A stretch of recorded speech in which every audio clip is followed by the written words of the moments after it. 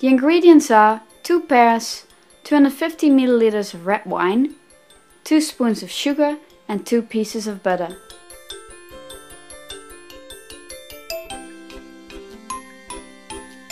Wash the pears and remove the center of each pear.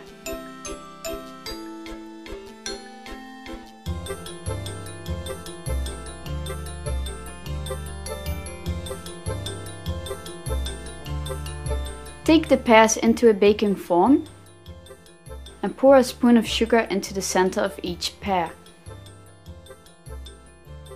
Add a pinch of butter on top of the sugar into the pear. Then pour the wine around the pears. Leave them for 30 minutes in the oven. When the pears are cooked, the sugar is caramelized and it will turn into a kind of jelly with the pear juice. This will give an appetizing color. The ingredients are 2 pears, 250 milliliters of red wine, 2 spoons of sugar and 2 pieces of butter.